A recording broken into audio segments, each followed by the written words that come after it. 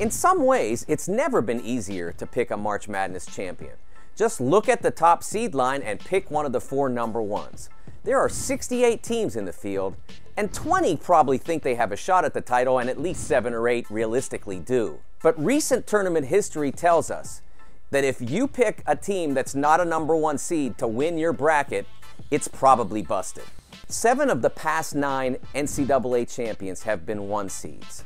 That's a 78% success rate. I'm not a gambler myself, but I think the sharps in Vegas like those kinds of odds. There's more to it, of course.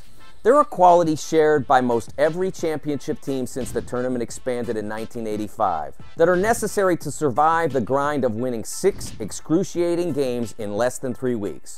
Or maybe 5 if you're at the top of the bracket and get to play against a 16 seed. It starts at the game's most important position.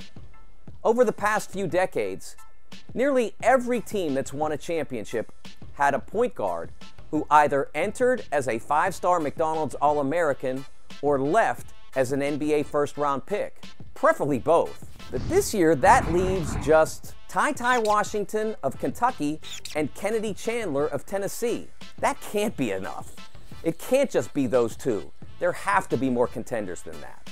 Second, regardless of position, a championship team is going to need a pro, preferably more than 1. There has not been an NCAA champion that failed to produce an NBA first-round pick since 1987, when Indiana and Bob Knight won the title. This year, it could be as obvious as someone like Gonzaga's Chet Holmgren, or Auburn's Jabari Smith, or the dazzling Jaden Ivey of Purdue, or it could be someone less obvious, like freshman reserve Peyton Watson at UCLA, or freshman guard J.D. Davison, who hasn't even started a 5th of Alabama's games. NCAA tournament games are so thoroughly scouted by the coaches on each side that they can take away almost every preferred action in almost any time. There has to be a player who can say, "You can't take away what I can do with my talent." Next, you are not going to win a championship without being exceptional at both ends of the floor. Defense wins championships, but so does offense, especially in college basketball. If you're deficient on defense, you'll struggle to get that crucial stop. If you can't score at a high level, someone will manufacture enough baskets to beat you. This is 2022, so you have to be able to score from 3-point range at a high level. Reigning champ Baylor was number 1 in 3-point percentage last season. Villanova in 2018 was 11th in that category and 12th in Ken Pomeroy's version of 3-point usage. The recruitment of A.J. Griffin has given Duke one of the sweetest shooters in the country. Gonzaga has 2 starters shooting better than 40%. Most of the rest are a bit reliant on a single 3-point weapon, but they'll make the cut here.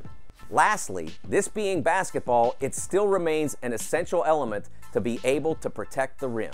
But even with so many talented big men in the game now, because the NBA teams aren't drafting guys like Kofi Cockburn of Illinois, this requirement eliminates nearly everyone who's left on the board.